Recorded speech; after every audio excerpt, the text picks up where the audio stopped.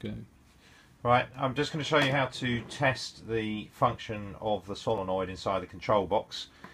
This will rule out any possible problems with the control system, either wireless or the plug-in wander lead. So there are 4 screws to undo at the bottom. I've already done that. Take the lid off, and then here is the main solenoid.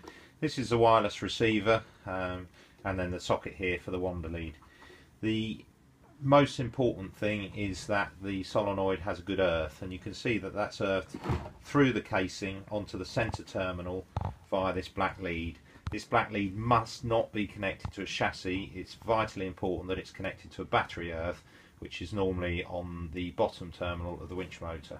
For the purpose of this, we're going to just put it straight onto the battery so we know that we've got a good and a direct connection.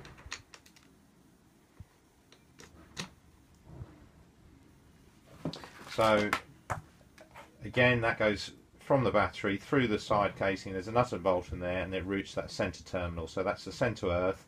We have a trigger terminal on each side, one for in and one for out, and that operates the solenoid simply by applying the voltage to either side. So we're just going to do that again using this battery here. So if I touch it on this terminal, you'll hear a clunk. That's the solenoid operating. On this terminal, also get the same. If the control box is connected to the winch will of course operate in and out, providing everything downstream of the control box is correct. So that's a way of just proving to yourself that the solenoid works.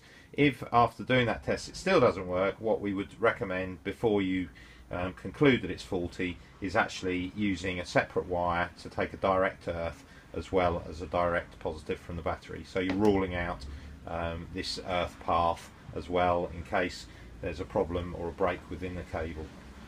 Okay.